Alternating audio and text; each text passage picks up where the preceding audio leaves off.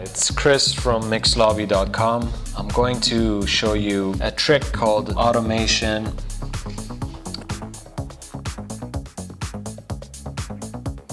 You set up a fade out button.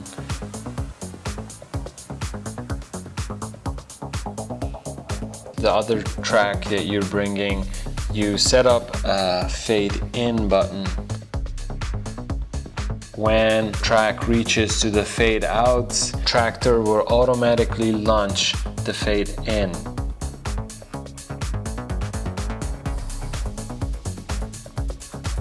This allows you to get really creative with your mixes.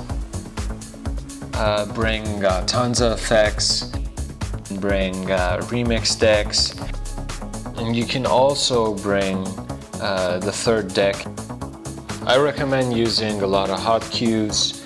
It allows you to do really cool remixes, and it allows you to have complete control over your mixes. Finally, thanks for watching this. More tutorials on mixlobby.com.